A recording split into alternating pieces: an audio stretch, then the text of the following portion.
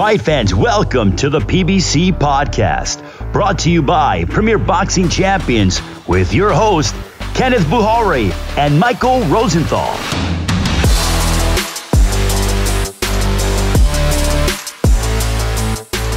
Man, it is all about the big fight week here on the PBC Podcast. The fight is upon us, and my co-host, Mike Rosenthal, and we've been discussing this fight nonstop. I've been discussing this fight with everybody I see. If I get in Uber, if I'm at the grocery store, if I'm in the elevator, and you know what fight I'm talking about. Errol Spence Jr. versus Terence Bud Crawford for the Undisputed Welterweight Title. A historic fight, a great matchup. This Saturday night, July 29th, from T-Mobile Arena in Las Vegas, live on SHOWTIME Pay-Per-View, and of course presented to you by PBC, Premier Boxing Champions. We're going to be digging into that fight heavy on this week's episode. We also have another fighter on that card, unbeaten super middleweight contender Steven so-called Nelson, joining us a little later in the show. But first things first, there was another big fight this week, another battle of unbeaten pound for pounders. Unified, undefeated super bantamweight champion Stephen Fulton Jr. traveled to Japan to take on undefeated three-division champion Naoya Inoue in Inoue's backyard. And man, Inoue put on just a masterful performance. He's just a great fighter. It was a little too much for Cool Boy. Stopped Cool Boy in the 8th round. Mike, what were your thoughts on the fight? Well, I knew Inoue was special, but not necessarily quite that special. I picked Inoue to win the fight, but I had a lot of respect for Fulton going in, like most people did, I think. I thought the fight would be more competitive than it was. I wasn't disappointed, though. You don't see truly great performances like that very often. I was just in absolute awe of this guy. He took my breath away. So, it wasn't competitive, but it was a special night. Yeah, he takes my breath away every time I watch him fight. I mean, he's just scary good. You said you knew he was a good fight. You didn't know how good he was. Well, how good is he? Where does he rank? I have Inoue number 2 on my pound for pound list, behind only Crawford for the moment. But I'm not sure anyone is better than Inoue. I'm not sure I've ever said this, but he's almost a perfect fighter from my perspective. Where's the weakness? Show me. He obviously is skillful. His speed is just insane. We were talking about this off the podcast. Fulton is a really quick guy, but Inoue was quicker than he was. Inoue has that power. He might be the second hardest puncher pound for pound after Deontay Wilder. And he's just a killer. He has this scary intensity that allows him to put all that together and just destroy his opponents.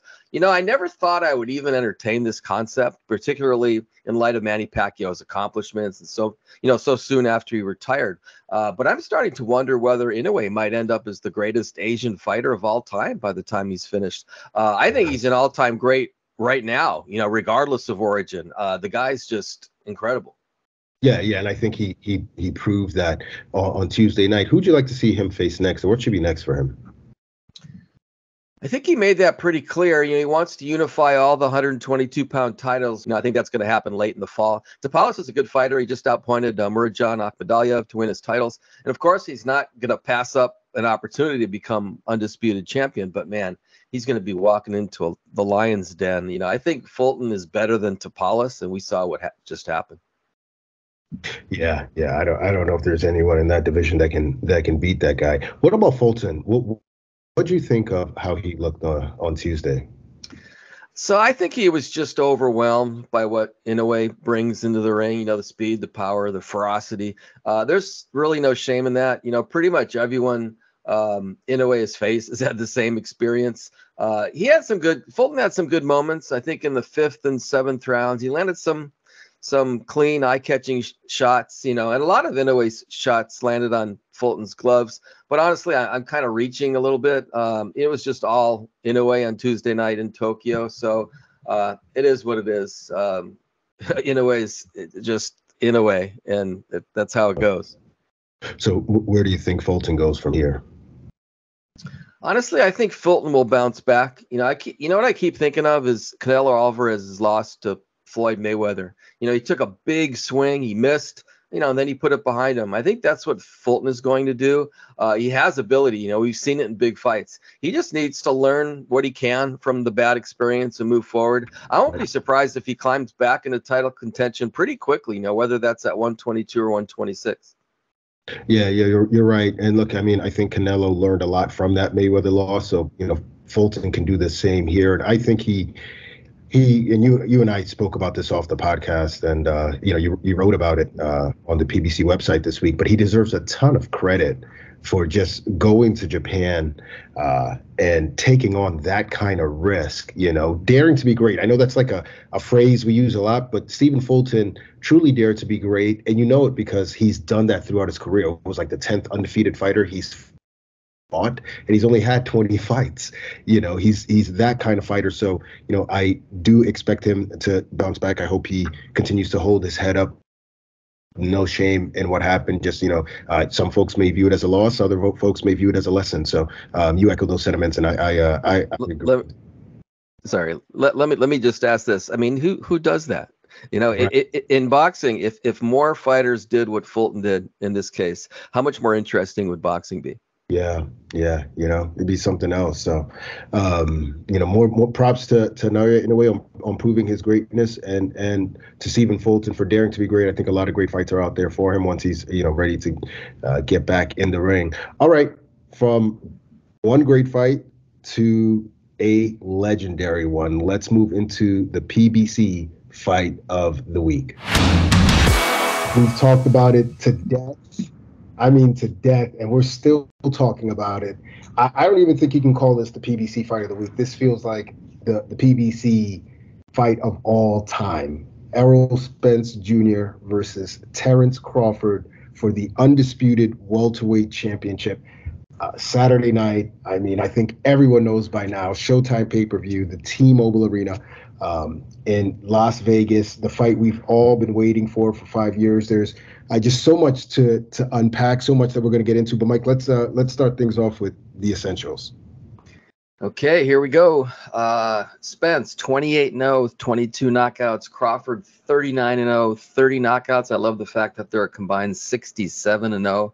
Obviously, both 5-0 in their last 5. Spence with 2 knockouts, Crawford with 5. Last fight for Spence, he stopped Yordenis Ugas in 10 rounds in April of last year. It means he'll be out of the ring he will have been out of the ring for 15 months. Crawford stopped David Avanesian in 6 rounds last December. Similar knockout ratio, Spence 79%, Crawford 77%. Spence 142 rounds in the pros, Crawford 224. Spence is 33, Crawford 35. Spence turned pro 2012, Crawford 2008. They're both southpaws. I thought the dimensions were kind of interesting. Spence is a little taller, 5'9.5", Crawford 5'8", but Crawford has a 74 to 72-inch reach advantage. Spence, as we know, is from the Dallas area, and Bud Crawford is from Omaha, Nebraska.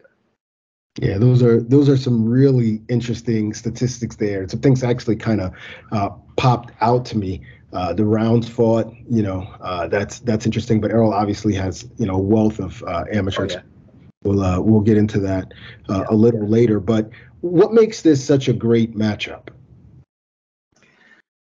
I could write a book on this. Where do I start? They're both in the top few guys pound for pound. They're both undefeated. They're not kids anymore, but they're both at least near their peaks, which is saying something given their ability. They both happen to fight in the same division, which is just a happy coincidence, really, if you stop and think about it. It's just so rare that a fight like this is made, maybe once every several years, if that. And rare things are often precious things. This matchup is just absolutely precious if you're a boxing fan. Yeah, you mentioned how rare a matchup like this is. Can you speak to the historical significance of this bout? Yeah, the first thing I think about when I think about that is the division, the welterweight division, which is one of the sports glamour divisions. This is a fight that, barring anything unexpected, will crown the best 147-pounder, in the post-Mayweather-Pacquiao era. So that's a big deal. This is Leonard Hearns, Leonard Duran, Trinidad De La Hoya, Mayweather Pacquiao. At least on paper, it's the kind of matchup that you could end up talking about like the rest of your life if you're a boxing fan. Yeah, I think, this one reminds me a lot of Trinidad, De La Hoya versus Trinidad, simply because both guys are undefeated. Even when Mayweather fought Pacquiao, and Pacquiao had several losses, including one a few years prior. But these are two undefeated guys, like you mentioned. So I think about that fight where folks were so divided leading up to fight night. What fight would you compare this one to? I knew you were going to ask me this, so I sort of racked my brain. And honestly, I think it's its own fight. Actually, I think your comparison to Trinidad De La Hoya is pretty interesting, though. I thought about all the fights that I just mentioned, and I really couldn't find the perfect parallel. But I will say this: it's like Mayweather Pacquiao in the sense that it percolated for so long. Which is bad in one sense. We just, it's painful to watch that process take place, but it's good in another sense because it's so exciting when it finally happens. So it reminds me of Mayweather Pacquiao from like an excitement level. Yeah. And it's so much bigger when it happens when you have that way too, for better or worse. I mean, right. We saw how Mayweather and Pacquiao just ballooned into the mega fight, the biggest fight ever. And this fight, Spence versus Crawford, is definitely significantly bigger than it was 5 years ago. Absolutely. Based on what you've seen, thus far during the build up and the promo, from the press tours to, to all the interviews that they've done, what are your thoughts so far on the mentality of each fighter? It comes down to personalities. It's difficult to get into the heads of these guys because of their personalities. They're both really low key, even quiet by nature, not unusually brash or anything like that. It's sort of just how they are. The promotion has been, from my perspective, been kind of tame as a result. I think they both understand and appreciate the fact that they're part of a historic event, which is really nice to see. And I think they have respect for each other, which is kind of how it's supposed to be. They're behaving like professionals. That's how it's supposed to be. They're supposed to behave like professionals. But we don't have the crazy back and forth trash talk that does help sell a fight. But I think they'd be out of character if they did that. And so to answer your question directly, there's nothing I see in either guy that makes me think much about how this might be affecting them. I think they're both pros. I think they're going to be fine when they walk into the ring. Yeah, exactly. And I think that the beauty of this fight is that it needs no selling. It's just, it checks every single box, in terms of a great fight. I mean, undefeated fighters. It speaks for itself, so they don't necessarily need to do that. Who has the momentum heading into fight night? I don't know. If you force me to pick a guy, maybe Crawford. He stopped his last 10 opponents, all world title fights, which I think is something. And he fought only 7 months ago. I think Spence is rolling too. He's coming off a nice knockout of Yordenis Ugas, but he had that war with Porter only 3 fights ago. He was involved in the car crash in October 2019, and he will have been out of the ring for 15 months. So maybe you give an edge to Crawford, but I want to add this though. I thought Spence looked terrific against Ugas, and I expect the exact same thing from him on Saturday. What does a win here mean for each fighter? Oh man, the stakes couldn't be any higher. That's one of the main things that makes this whole thing just amazing. Listen, they're both Hall of Famers right now. I think they're guaranteed of that, and that obviously is a big accomplishment. But a victory in this fight, particularly if it's a convincing victory, that's key. That lifts the winner to the next level where very few fighters, get to. That's something approaching like all-time great status. I don't necessarily want to go that far and overstate it, but that's sort of the direction that you're going. I think a victory might be a bit more important for Crawford because Spence's resume at this moment is stronger, but it's essentially the same for both guys. It's absolutely huge. This could be the fight that we think of when we look back on the careers of these guys. Yeah, absolutely. What about a setback? What about a loss? What would that mean for each guy? Well, that would depend in good part how he loses. First, if it's a close competitive fight, we're probably looking at a rematch, given how competitive the matchup is and how big a rematch would be. Then we'd have to talk about how that fight would affect the legacies of the fighters. If the loser loses badly, though, if he gets schooled or knocked out, the reality is that the perception of that fighter would probably change. Not necessarily radically, after all, the loser will have lost to either Spence or Crawford. Still, people would probably think, well, he's not quite as good as maybe we thought he was, that kind of thing. So again, there's a lot at stake, win or lose. This is really a lot at stake. This is a big fight. It is. It feels like a big fight. I'm as a fight fan, I'm just so pumped. This is the fight that, every fan dreams of. We're going to get into this fight a little more on toe-to-toe and make our predictions. So let's jump ahead to the co-main, 12-round WBC and WBA lightweight world title eliminator, Isaac Pitbull Cruz versus the undefeated Giovanni Cabrera. Obviously, Cruz is beyond just, we saw what he did prior to the Tank Davis fight when he obliterated Diego Magdaleno, 53 seconds. And then he proved in that Davis fight that he was legit. And then after that, he's been knocking out every single person who's stepped in the ring with him quickly, too. Give us your thoughts on Isaac Cruz. I love this guy as both a fan and as an analyst, if that's what I am. Love his intensity, love his brawling style, love his ability, which maybe you don't notice necessarily because of the other stuff. Love the fact that he pushed Davis harder than anybody else has. And he's only, 24 years old? So this kid's really, really something. He's only getting started. He's like a Mexican Marcos Maidana, if you will, a guy who wants to rip your head off with every punch and has the skill to do it. You mentioned the Magdaleno fight. I'll never forget that. If the listeners haven't seen that, go back and watch it. It's absolutely nuts. That fight's about as brutal as it gets, and that's Cruz. He's just absolutely brutal, this guy. Yeah, he's so fan friendly. What about his opponent, Giovanni Cabrera? What can you tell us about him? So this guy is no joke. First, he's trained by Freddie Roach, so he has a great mentor, and he gets good sparring in Hollywood. He's tall, he's rangy, he's a lot taller than Cruz, and it looks like he's almost a head taller when they were nose to nose. He's also a good, busy boxer, although he's one of the things that really jumps out is he's really awkward. He doesn't look like most guys. His punches come from all kinds of angles. He moves really well, which I think makes life difficult for his opponents. He's coming off his biggest win, a wide decision over a former prospect in Gabriel Flores. He put Flores down 3 times in the opening round. So he probably, you look at his record, he's 21-0 with 7 knockouts. You don't think he's got power, but I think he does have some power. So, I think this guy's really good. He's definitely not a pushover. Yeah, absolutely. And he was exuding confidence at the grand arrivals and talking about punishing Cruz, which is, intriguing given the fighting style of Cruz. So how do you see the fight playing out? What's your pick?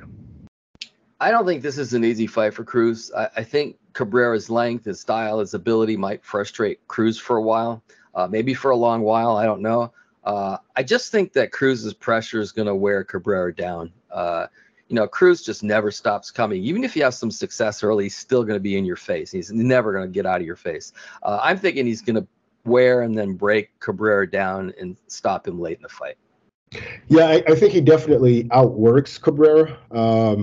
I like you. I think that it's going to be a competitive fight. I like Cruz to win a decision against Cabrera, one that may be ugly at times and where he does take some shots, but ultimately I think his work rate, his power, his tenacity, we'll see him through. But great co-main. Looking forward to that as well. And then another great fighter, Nonito Donaire against Alexandre Santiago for the vacant WBC bantamweight world title. Donaire, 40 years old, won world titles in 4 divisions. He's already a Hall of Famer. In fact, he has the record in this division of oldest person to win a bantamweight world title at age 38. So he's looking now at 40 to break his record in this division. What do you think keeps pushing Donaire when he's already established these Hall of Fame credentials? Yeah, this guy's a freak, isn't he? I think he's still in love. I think he's still in love with the game. You know, that's one of the main reasons that he's still an elite fighter, a legitimate contender at 40 years old.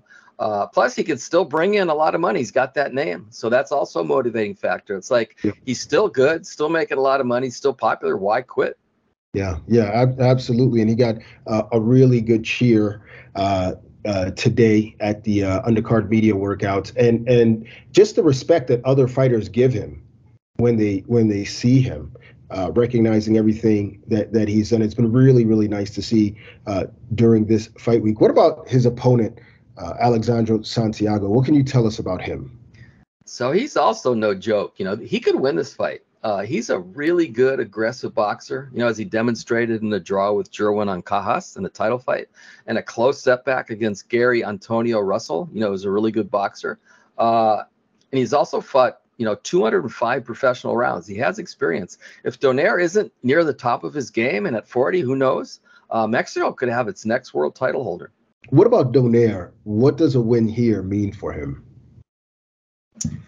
It would add to what is already a truly amazing story. You know, he won his first major title when he delivered that memorable knockout of Vic Darchinyan in 2007. That's 16 years ago. You know, he then won 8 more belts in 3 more divisions, you know, making him a future first ballot Hall of Famer, which I think you said earlier. And it wasn't like it was all smooth sailing for him. He had some setbacks. He was written off more than once, including now by some after his knockout loss to Inoue. He just keeps coming back, which I think adds to his legacy. A victory in this fight would be gravy because, you know, what more can he really accomplish, this guy? But it does add to his legacy, which is already special and would be even more special. So how do you see the fight playing out? Are you predicting him to win? Honestly, this is tough. You know, I want to pick Donaire because of everything he's accomplished and how he looked as recently as December 2021 when he knocked out Raymart Gaballo, and also just because he's Donaire. It's not that simple, though. You know, he got his handed to him by Inoue, which was more than a year ago, and he's 40 now. And again, Santiago is 27, is really good, I think. So I'm going to go with the veteran by a late stoppage. You know, one thing I'm pretty sure he still has is his power, and to be perfectly honest, I just don't want to be the guy who picked against Donaire in a fight like this. I'm willing to be wrong and just go with the man, which is what I'm going to do. But I won't be shocked if he doesn't win. Yeah, me neither. And I like Donaire here as well. I like him to score a late round stoppage too. So, or an early stoppage, who knows? But we know he can still crack, and he's still got that mentality of kill or be killed. So I think this one ends inside the distance. Now, in the televised opener, we've got Yoenis Tellez versus Sergio Garcia, 10 rounds, super welterweights. Garcia, of course, a veteran, and Tellez, an up-and-coming prospect. What can you tell us about him, first of all? Well, I should have the record in front of me. He's 6-0, right? He's really just getting started. So he's a Cuban defector who settled in Texas, you know, where he's trained by Ronnie Shields, so he couldn't be in better hands. He's not a cutie who sticks and moves like some fighters who start, you know, in the Cuban amateur system. You know, instead, he's an offensive-minded guy who methodically stalks his opponents, and he has the power to hurt them. He doesn't look like a guy who's just starting out. He kind of looks like a veteran, handles himself really well in the ring. You know, when I just watched him on YouTube, a couple of fights, I just thought, man, this dude's a badass. I really liked what I saw. Wow, that is some high praise, and I guess that's why they're putting him in with someone the caliber of Sergio Garcia, who's been in there with top super welterweights, with the elite super welterweights. This is such a huge leap. Is it too soon for Tellez, in your opinion? Well, it is a big step for Tellez. Garcia is a good athletic boxer who has experience in big fights, as you just mentioned. To be honest, I'm a little surprised that Tellez's handlers are taking this chance. At the same time, I think they know what they have, which is a potentially special fighter. I see a lot of potential there. So I'm going to say no. This isn't too soon for him. But obviously, we're going to see. I might be completely wrong. Yeah, well, it doesn't, you know, Tellez is another fighter who's exuding confidence. So curious to see what he looks like when he makes this step up. How do you see the fight playing out? So I'm rolling with Tellez. You know, I think Garcia is going to give Tellez trouble in the first half because of his skill set, because of his experience. Tellus strikes me as the kind of kid who won't be phased, though. He won't get frazzled no matter what happens. I think he'll use intelligent pressure to slowly but surely get to Garcia. And I think he's either going to win a clear decision or even stop him, in the last couple of rounds. I think this kid's got it. I really can't wait to see what happens. That would be impressive. I mean, I like Tellus as well by decision, though. But if he were to, and I think he learns a couple of things in this fight. But hey, look, if he were to score a stoppage of Sergio Garcia, that would turn a lot of heads. So we'll see. We'll see what we see from the young kid. Let's bring in our guest this week. He's an undefeated super middleweight representing Omaha, Nebraska, of course, Team Crawford. He's going to take on Rowdy Montgomery in the main event of the Showtime stream beginning at 6 p.m. Eastern time on the Showtime YouTube page. Steven So Cold Nelson. Steven, you're making your 2023 debut this Saturday night. How does it feel to be back in the ring? It feels great, man. I feel like it's that time for me to get back rolling and get some things moving so I can get some big fights coming in. Now, this is also your Premier Boxing Champions debut. What can you tell us about how that has been for you and for the team? I've been watching PBC since they first started up, and I always was like, it'd be cool to be a part of that because they have a lot of great champions and everything. By the time I was with Top Rank, and then I was free agent when I came back last year from my injury. So it's perfect timing. It's perfect timing for me to transition over to this platform and get this opportunity to show them that, like, I'm a force to be reckoned with. Love it. What can you tell us about your opponent, Rowdy Montgomery, aside from the fact that he has a cool name? Yeah, I said that. I was like, it's a cool little name. But, I mean, honestly, he's a last-minute replacement. We watched him. I feel like for me to first get back, it's a good fight for me to come back and get some rounds in, knock off some ring rust. But like anybody you get in there with, it's danger in there, with these guys who train every day like I do. So he's a good, solid opponent. You mentioned getting back in the ring, getting some rounds in. Do you also want to make a statement in this fight, being that it's sort of a comeback fight?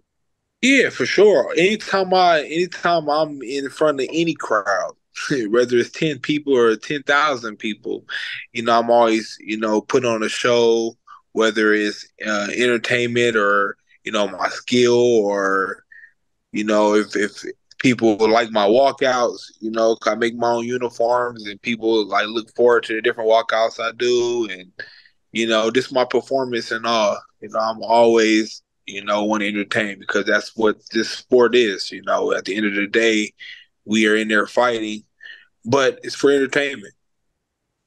Now, in the main event, your friend, your teammate, Terence Crawford takes on Errol Spence for the Undisputed Welterweight title. How has camp been, and what are your thoughts on Terence's mindset heading into this epic fight? I think in camp, that's the biggest thing that has changed for us.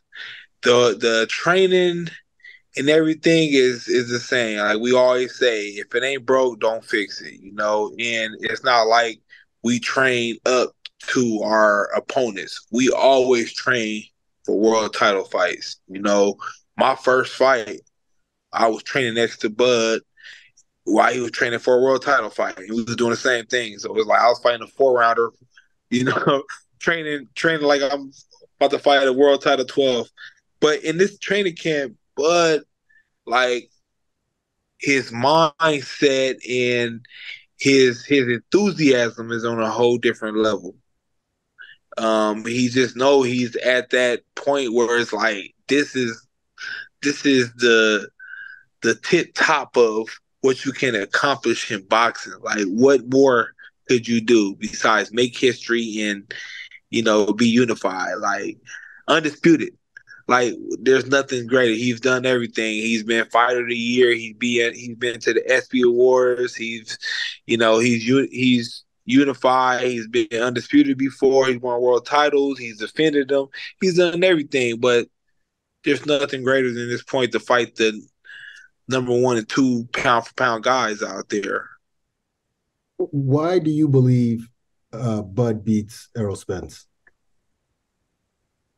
I tell people all the time, I try to be unbiased, being that we friends, but, I personally know Errol Spence. I went to London with him for the Olympics. I was on the Olympic team with him. And I give him all credit. He's the great champion.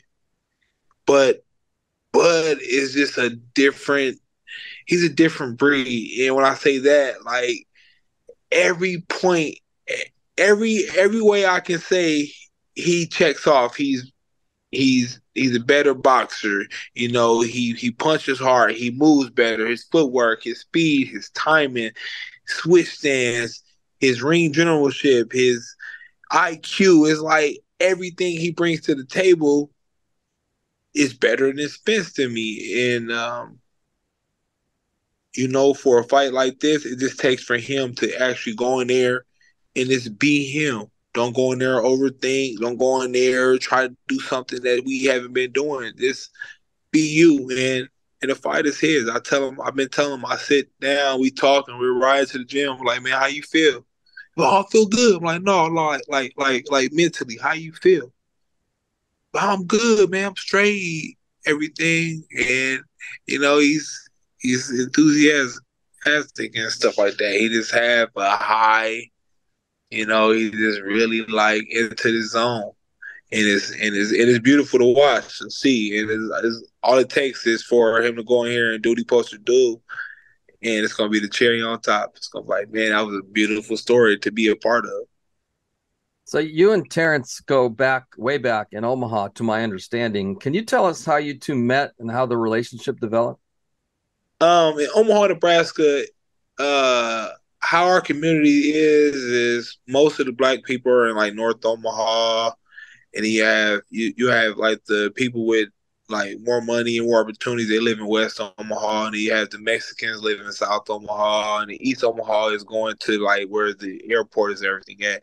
So when you're in the community, in the black community, and you're young and stuff, you hear about certain people, and I always like heard about, oh, this is a good boxer who was young, Bud, and Bernie was one of them. There's certain names you hear, Bud, Bernie, and one day I ran into him at the park. We was like, I think we were like 11 years old. I ran into him at the park, and I always heard his name around, and he was just messing with people, come around like frogging us in the arm. He was just, we was hanging out. And from that day point, like I started seeing him all the time. We started hanging out, and as we started going to schools together, Central High School, and we became friends. We started being around, went to a couple of his fights. I went to the time he was in Golden Glove Finals in 2007. I was there for that, and I felt like he won it, but they took it from him in the finals.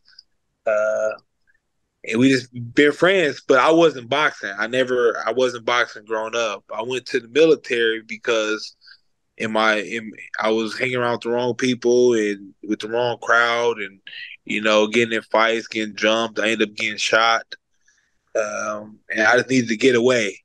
I had no structure in life, and I went to the military.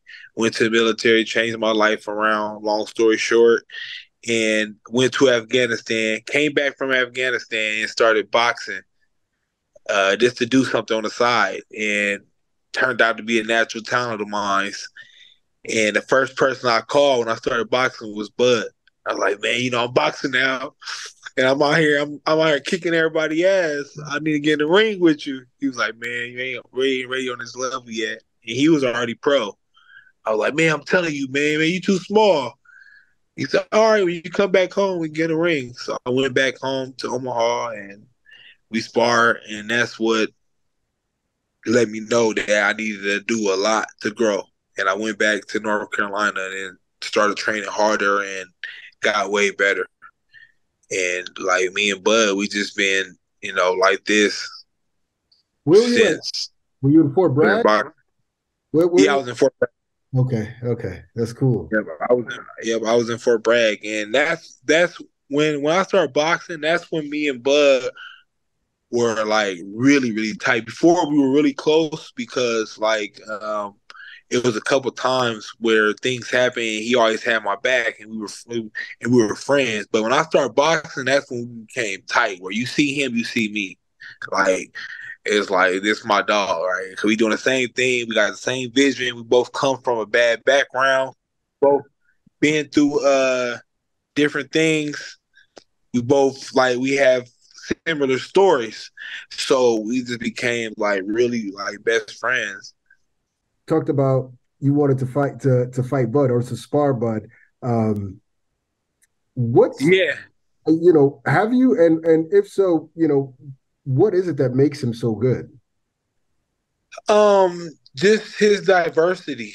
But the biggest thing, because you could teach a lot of boxers different skills in boxing, but one thing you can't teach a fighter is heart, competitiveness. Like, I have never met nobody, and I'm not just saying this for the podcast or whatever, or this platform. Like, Bud is truly the most competitive person I have ever met in my life. I don't care what it is. Don't matter. He like, man, you drink your gallon of water today? I'm like, yeah. He like, let me see. I bet you I drank more than you. I'm like, dude, it's drinking water. Like, dude, he's competitive with everything. Debates, arguments, if it's physical, if it's games, video games, ping pong, chess, everything, man. Who dog is the most vicious, who car is the fastest, it's everything. I don't care what it is in this world. Bud is going to be competitive with it. Let me ask you something, because I think about the ages of both Bud and Errol, 35 and 33, and I know you're 35, and you've been with Bud for a long time. Is he physically the same guy, even in his mid-30s? Yeah, I mean, I don't see anything physically different. I think we train even harder now sometimes, but the difference I see in Bud with his age is wisdom when it comes to training and knowing when to pull back and how to take care of his body and get massage. Before it was like caveman style. We go work out, we train, we leave. He be like, let's get up and go do it again, do this. But now he's more smart. He get on training. He'd call him masseuse, get a massage, do like an Epsom salt bath. He take care of himself and do things with more wisdom now. He's wiser. He does things better now. But as far as abilities and like physical attributes, I don't see anything any difference. I mean, his fights, I look back at his earlier fights we used to go to when he fought on small cards, or we find someone on YouTube. He's a way better fighter than he was, like I said, because he just picked up different things from the experience in the ring as a pro. Getting back to you for a second. So you mentioned your uniforms. You actually sew and design your own uniforms. How'd you get that skill? I sew and design my own uniforms. I design Bud uniforms as well, but I don't sew his because he's signed with Everlast. So I just design them and send the design over to Everlast, and they make them. Wow. But I start doing it, which I do a lot of different things, and it's always because I'm a perfectionist. And when I pay somebody or I want somebody to do something, they never do it to my quality. Or just to miss all the middleman and all the extra BS that come with it. Like, I just got up this morning and cut my own hair. I was like, you know what? Just to have that skill. I love learning new things. So when I first went pro, I paid somebody to do my first uniform, and it was like 3 months prior to 3 months before my fight. And the whole time I keep hitting him up like, hey, how's it going? He's like, oh, it's going good. It got all the way until the day of my fight before I received the package at the hotel. it was a little package, little priority box. I'm like, ain't no way my uniform in the 3/4 man jacket fit in this box. I opened it up and it was just some shorts. I was like, man, this dude played me, man. And I said, you know what? I'm about to just make my own uniforms. Well, I guess we'll see what you come out with on Saturday night. But it seems like you got a few talents because you got a bit of some comedian skills too. Like you post a lot of funny videos and stuff. Yeah, I started doing that for my injury. When I got injured, I was like, I need to do something about time. And I started doing stand-up comedy, and I learned how to fly planes too. Renaissance man. I went and I had some money saved up from fighting, and I went and took private lessons on flying planes. So I'm a couple hours away from my pilot license. It was cool because on the way out here we flew private, and the pilot let me be the co-pilot. Oh no! So I flew the team out with the pilot. Co-pilot. You say what now? You said you're still working on getting your license right now?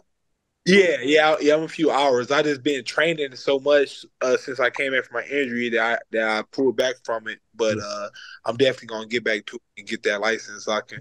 And that's one of my dreams is just have my own little private plane and fly the team around and do stuff like that. If I was Bud and the pilot said, "All right, we'll let Steven," I would have been like, "Let me off this plane right now, not until he's got a few more." Yeah. It was good. We got footage. I posted it online on the social media. Everybody was like, man, you put a team out there. It's like crazy. Yeah, it was fun. Like, but they trust me. That's where I got my name from. So Cold, because they just know that anything I do, I'm gonna put 100%, 150%, and I'm gonna do it my best, and I'm gonna always master whatever I do. So the team, they come to me for all different types of things all throughout camp. Hey Steve, this broke, this fix this. What you know about this? Can you do that? Can you I'm always, doing stuff, so the team, they trust me. They trust me with things like that. That's awesome. Getting back to boxing, you're 35, you're undefeated, you had a couple years off, but you've always been known as a big puncher with skills. Do you feel like you're in a race against the clock as far as your career? Most definitely. I can sit here and say, oh no, I ain't no system. But let's be real. Like, boxing is there's a time stamp on boxing, and even though, like, my whole life I didn't play any like organized sports. I played them on the side, like pickup games and stuff like that. So I didn't really beat my body up a lot. I didn't start really getting physical until I went to the military. So I have a little bit of, edge to me for my age compared to other, counterparts that are the same age as me. So I feel like I have a little bit more time, but time is still ticking, and I don't have time to sit around and play and take some years off and take all these small fights. That's why I was kind of upset that, my original opponent, he was undefeated, pulled out. But, like, I feel like I put on a great display, and showed them that this guy don't belong in the ring with me. And, I will push for a bigger, more notable fight. And it's going to come. I just be patient like everything else, man. Timing is everything. My time is going to come. It's a plan. God has a plan for me, and I just follow the road and keep doing what I do, and don't even think about it and look at it. But I'm still, relying on and pay attention to. I have to keep, moving and doing things. I have to do my part. So as you chart your course for the next year or two, who would you like to fight? What names stand out to you? Names. It's funny because I've been calling this guy out forever, only because he had words for me, and I didn't like how the NABO released my title and let him fight for it. But Edgar Berlanga, I want to fight him. I want to fight him not only because business, but also because there's a personal vendetta too. But I want to fight guys like, because realistically, my dream is to have a fight like Canelo, undisputed champ. But realistically, I had to put myself in that position where he can lick his chops like, okay, this is a good opponent. So I had to get guys like, the Edgars and the upcoming other champions out there to put myself in the light of, I wonder how he'd do with Canelo. And that's the goal. Anybody that's in the way of getting to those world titles. Steven, this has really been a pleasure. You're like the Renaissance man of boxing. I'm amazed at all the stuff you can and do with yourself. It's really amazing, and it's a pleasure talking to you. Yeah, definitely, man. I had a great conversation with you guys. I love the questions, and I'm always here, to talk to the people and to let them know this. Keep a lookout for Steven So Cold Nelson, man, because just being inspired in so many different ways, people can gravitate towards me and learn and be inspired to do so much with themselves. Well, great stuff. All the best on Saturday night, and we look forward to having you back on afterward too. Yep, I'll definitely be back on afterwards, man. Post-fight interview, whatever, man. Just hit me up, let me know. All right, sounds Thanks, good. Steve. You take care. Once in a generation, the time has come. A fight makes history. It's champion versus champion. Before anyone steps in the ring, Errol Spence Jr., Terence Crawford, the most anticipated fight of the decade is here. Beat him up! Beat him up! Undefeated, undisputed, unprecedented. Spence versus Crawford for the Undisputed World Title, Saturday, July 29th, live on pay-per-view. It's time for Mike and I to go toe-to-toe. This week, of course, we're going to be breaking down Errol Spence Jr. versus Terence Crawford, Saturday night, Showtime pay-per-view from Las Vegas. Every time, my heart rate picks up every time I say Errol Spence versus Terence Crawford. I'm, trying to make it to Saturday night, because at this point I don't know if I will. But what Mike and I do here when we do the fighter breakdown is we do it by category. We have a series of 10 categories, I believe. Mike, is it 10 or 9? Nine categories that we rate the fighters from on a 1 to 5 scale. Of course, 1 being the lowest, 5 being the highest. Give them each a 1 to 5 rating in each category, and then we tally it up at the end and see who comes out on top of this breakdown. So, Mike, let's start off with Amateur Foundation. How do you rate both these guys? Hey, real quick, I sometimes I preface the toe-to-toe. This was maybe the hardest fighter breakdown to do, because it's so hard to separate these two, which is one of the elements of this that makes this fight so fascinating.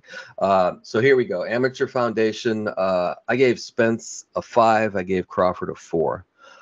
Spence had a strong amateur career. He reportedly was 135-12 as an amateur. He won multiple U.S. championships, and he competed in the 2012 Olympics. I think he was eliminated in the 3rd round, I want to say. Crawford didn't have as much experience as an amateur. He reportedly was 58-12, but also had some success nationally. And he did compete in the trials ahead of the 2008 Olympics. He lost to Saddam Ali in the quarterfinals of the trials. I think they both have strong fundamental amateur foundations, but I'll give the edge to Spence. I think he did a little bit more. Yeah, I think you nothing else to be said. I'm with you. I have it. I have a 5 for Spence. I have a 4 for Crawford. What about skill set? I gave both guys a 5. It seems to me that Spence might be a tad better than Crawford in terms of just pure technical skills. I think consensus is that Spence just does everything right. He's like that kind of guy. I don't think there's a significant gap between them, though. Crawford is a master of just patiently, methodically breaking down his opponents, which takes a lot of ability. In other words, he doesn't use just brute force to do that. It's very, very well thought out and well executed. I think both of these guys are master boxers, so this category is a push for me. Yeah, same here. 5 and 5 here. Look, these are 2 of the best fighters in the world. There's no doubt about that. So in terms of skill set, both of them are the highest score we can give them. What about speed, athleticism? So I gave Spence a 4 and Crawford a 5, and I'll explain why, because I think Spence is really quick and a really good athlete. I think Crawford has an edge here. He's super quick, super athletic, and super dynamic, which, combined with his skill set and his punching power has made him such a dominating fighter. He just overwhelms his opponents with all of the above. Spence also is quick and athletic, but to me, he's a little bit more mechanical or machine-like, if you will, than Crawford is. So I just felt that this is like Crawford's one of his biggest strengths, so I needed to give him an edge. So, yeah, Spence 4 and Crawford 5. Yeah, you know what? I'm with you. I've got 4 and 5 as well. I think Spence's athleticism is sort of underrated because he really doesn't use it unless he sort of has to. But there's no denying that it's an integral part of Crawford's game, and he is blessed with, he's just an athlete, someone who would probably excel in multiple sports and great reflexes and movement and speed and quickness. What about punching power? So I thought long and hard on this one, which is always one of the more interesting categories. I landed on 5 and 5, another push. I think maybe Crawford punches a little bit harder than Spence. I love the 10 fight knockout streak in world title fights that he's on right now going into this fight. That's not supposed to happen. You're not supposed to keep knocking guys out, fight after fight after fight, as your competition gets harder.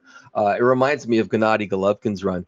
Crawford's the kind of guy who could hurt you at any time, and he's just a lethal finisher, which we've seen over and over again. I think Spence punches really hard too, though. Look what he did to Kell Brook. He broke the guy's face, and he put Porter down when late in the fight when he had to. And he actually has a slightly higher, as I said earlier, he has a slightly higher knockout percentage than Crawford. So in the end, I have to call this even. Yeah, so do I. I've got it 5 and 5. Different kinds of power, but both are heavy hitters nonetheless. What about physical strength? Another one I had to think about a lot. So I gave them both 5 again. You know what? If you'd asked me this 3 years ago, I think I would have given Spence an advantage. But Crawford's now had 7 fights at welterweight, so I think he's completely grown into the division. So I see these guys, both as strong, strapping welterweights. I mean, just look at the power level of both guys. So in the end, this is another example of a push for me. It's 5 and 5. I gave Spence a 5. I gave Crawford a 4. I do agree with you. I think that Crawford has grown into the division and is a big, strong guy at 147. I just think Errol's the biggest guy at 147. This category kind of reminds me of the speed athleticism category, where I think Crawford's physical strength is underrated, but Spence's physical strength is elite, in rare air in terms of welterweight. So I give him a slight advantage there. What about versatility? So that's another 5-5 for me. I feel like I'm giving too many 5-5s, but this is what we're talking about. We're talking about Spence and Crawford. I think this was sort of inevitable with these two guys. And again, it's 2 guys that just don't have weaknesses. So when I think of Spence, I think of versatility. That's one of the first things I think of. He outboxed a boxer in Mikey Garcia intentionally too, and then outbrawled a brawler in Sean Porter. In the following fight. He's like a chameleon, whatever it takes to win. Crawford's the same, though. He's a guy who can do it all. That's definitely Crawford. He can beat you in many ways. Crawford hasn't had to adjust much to his opponents because he generally dictates the action. But I know he has the ability to do it if he has to. Maybe we'll see on Saturday how he adjusts, but I think he can do whatever he needs to do to win the fight. Yeah, and we've seen him adjust. I mean, we saw him adjust against Sean Porter. So even in that brief fight against Kell Brook, he made some adjustments to Brook's jab. So I'm with you. I've got 5 and 5 both for versatility. What about durability? It's another Spence was thrown out of a speeding car and fought a year later. That's durable. he also survived a really grueling fight against Porter. The kind of fight that could shorten a boxer's career. He bounced back, though. Tough guy. Crawford, I think he's been stunned once or twice, but like Spence, he's never been down. Neither guy's ever been on the canvas. Another thing to bring up. Kavaliauskas, if that's how you say his name, he came pretty close to putting Crawford down, but he didn't go down. I think that's saying something, given the fact that the guys had almost 40 fights, 39 fights, many of them title fights. So I see both of these guys as really durable. Yeah, I agree with you. I've got 5-5 here. I think, we've seen Crawford hurt before, but I think the fact that he's able to come out of that and bounce back and sometimes hurt the guy in that same round speaks to his durability and his conditioning. How about experience? So this is maybe the easiest category, this and skill set, I think. So it's another 5-5. Spence. Yeah. Spence has had a more robust amateur career, as I said, and he's taken part in more big fights as a professional, maybe. But Crawford has had his share of high profile bouts, and he has that big edge in professional rounds fought that I mentioned above. I think something like 80 more rounds. Bottom line, though, both of these guys have seen and done it all. No one has an edge here. They both are definite 5s. Yeah, same here. 5-5. These guys have plenty of rounds, plenty of amateur experience. Nothing in there is going to surprise them at this stage. And the last category, freshness. So I had to really think about this one, and ended up again with a 5-5. I think they're both fresh, which can be good and bad at the same time. Again, Spence will have been out of the ring for 15 months. That gave his body time to heal from whatever might have been ailing it at that time. It also could produce rust, though, although I have a feeling it won't. Crawford has had only 2 fights in almost 3 years. There's not a lot of wear and tear there either, but you could also argue maybe he should have been a little bit more active. I don't know. Anyway, these guys aren't young, but they seem to be very well preserved. Yeah, I actually gave both a 4 and 4 because of the questions that they have. Errol obviously has been out of the ring since April of last year, and of course we know everything that he's gone through. And Crawford, while well preserved, is still 35 years old, going on 36, and hasn't used his legs as much in recent fights. And hey, who knows? Maybe they're still there. But I called it even, but at 4 for both. All right, let's tally this thing up. What do you got? So this was the easiest math problem that I've ever had doing one of these things. I gave each guy only 1-4, so I'm 44-44. I've got it 43-42 for Errol Spence. But very close. I mean, could have gone either way. So I love it. I can't wait for this fight. And before we get to Saturday night, Mike, I need your pick. Who's winning? So, I think I've said this 100 times, but it's essentially a 50-50 fight. The fact that Crawford and Spence ended up with the same number of points on my scorecard here is an indication of my respect for Spence and the fact that he has a really good chance of winning this fight, which is one of the reasons it's so fascinating. I just think that Crawford brings a little bit more than Spence into the ring. Both men can box. Both men can punch. Both have a lot of dog in them. There's no question about that. The difference to me is that Crawford is quicker. He's a quicker, better, more dynamic athlete of the two, which we got into earlier. He's cut from a similar cloth to that of Inoue. I see him beating Spence to the punch, getting in and out without taking too much punishment. And generally controlling the distance with his feet. His hands are fast, his feet are fast too. In other words, I see him staying a step ahead of Spence the entire fight. Not a big step, just a slight step, but nevertheless a step ahead. Spence is too good to underestimate, but I think this is Crawford's moment. I think he becomes the first man to become undisputed champion in the second division in the 4-belt era by a clear decision. I didn't mention that, about the legacy of whoever wins this fight. The guy becomes the undisputed champion. In Crawford's case, he'd be the first guy to become undisputed champion in the second division. So add that to his legacy if he can do it. Yeah, that's really special, and I can see that path to victory for Terence Crawford. I think you laid it out pretty well, and I can certainly see that happen. It speaks to his versatility, his skill set, his ring IQ, and I could see him put on a special performance. But I can also see Errol Spence putting on a special performance. So I'm going with Errol Spence by late round stoppage in the 9th or 10th round. I think that you raised a great point. Regarding Naoya Inoue, and I forget the name of the tweeter. I'm so sorry. I'm not stealing this from you, bro. I wish I remembered your name, so repost if I can find it. But one poster compared this fight to Vernon Forrest versus Shane Mosley, the first fight, where Mosley was the more dynamic fighter, athletic, cat-like reflexes, dynamite power, and he was those attributes were nullified by Forrest's size, jab, and fundamentals. And I think we're going to see Spence be what he is. His greatest weapon, I think the big secret about Errol Spence, that he really is a boxer disguised as a come forward puncher.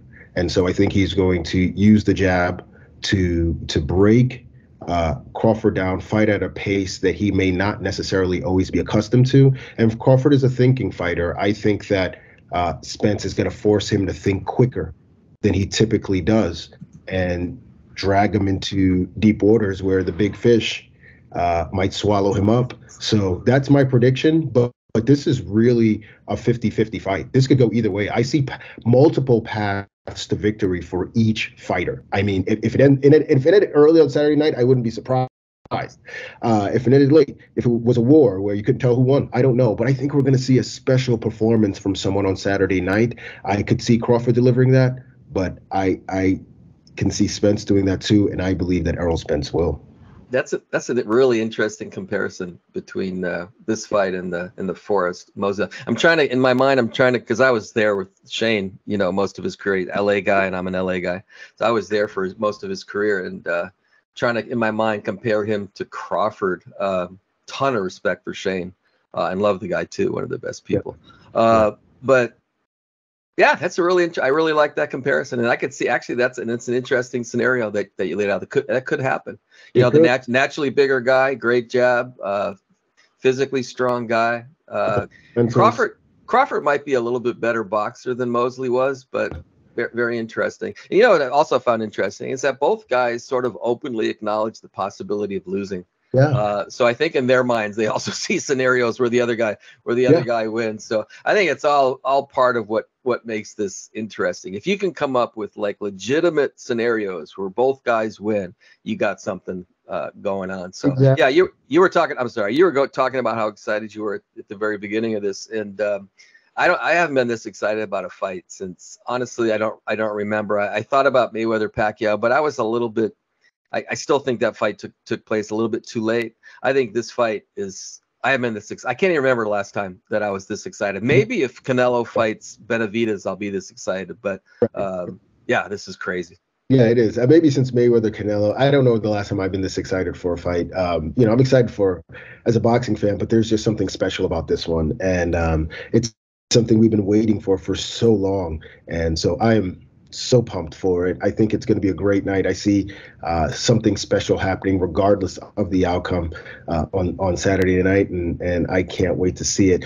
We want to thank Steven Nelson for joining us ahead of his return on Saturday night. And of course, we want to thank you guys all for tuning in to this week's show. We cannot wait for Saturday night. I know you guys can't wait for Saturday night. And of course, we'll be right back to discuss it next week, the outcome, and break it all down for you guys right here on the PBC Podcast.